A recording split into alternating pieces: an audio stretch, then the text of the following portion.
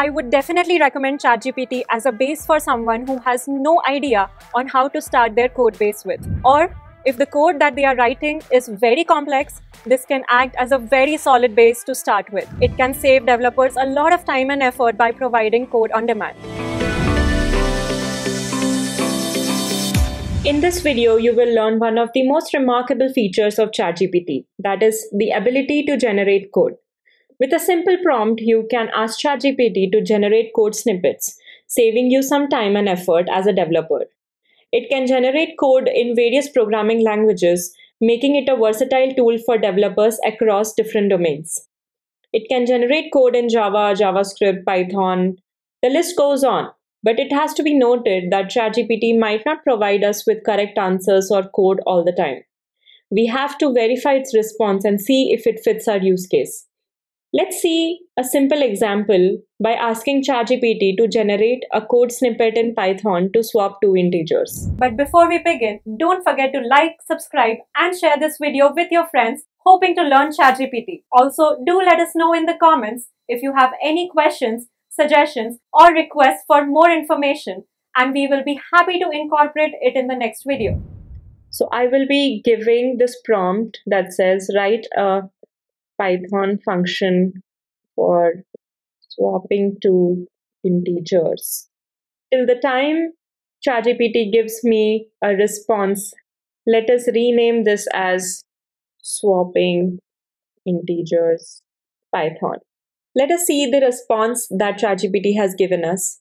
It has given us a very simple, well-highlighted code on how to swap two integers. Along with that, it has also given us how to use this particular function because we have specifically mentioned that we want only a Python function for swapping two integers. It tells us how to use this using different print statements. It also tells us the output that we can get for this particular code snippet. Along with that, it has given us the explanation of the different variables that it has used and the different functions that it has used. And also, it has given us a little more explanation on what exactly the function does. Let us try to have a conversation by asking ChatGPT what can be the time and space complexity of this function.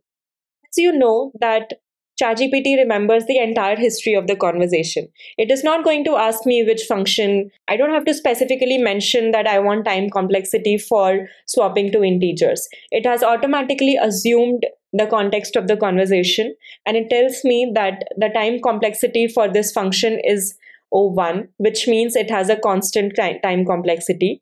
So regardless of the magnitude of the number of integers or the number of times the integers are swapped, the function performs a fixed number of operations because it is only one thing that the function is doing, that is swapping two integers. And it has also given me the space complexity, which is also the same, indicating that the space complexity is also constant because it uses only one temporary variable to hold the value of one of the integers during the swapping process.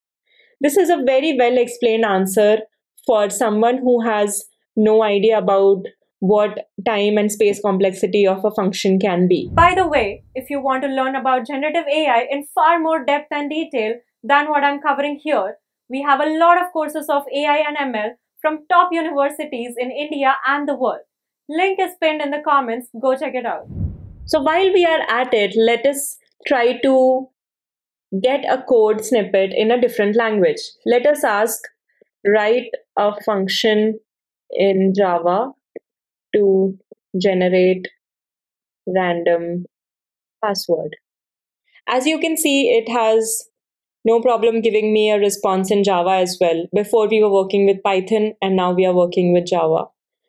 So there's a function called random password generator. Then we have different variables for lowercase, uppercase, special characters, and then we have the main function. This is a pretty good code, and I would definitely recommend this as a base for someone who has no idea on how to start their code base with, or if the code that they are writing for is very complex, this can act as a very solid base to start with. In conclusion, ChatGPT is definitely an impressive tool that can generate code snippets in various programming languages, as we can see. It can save developers time and effort by providing code on demand. However, it is important to note that the generated code may not always be correct. So, it's necessary to verify and evaluate its response to ensure that it fits the specific use case.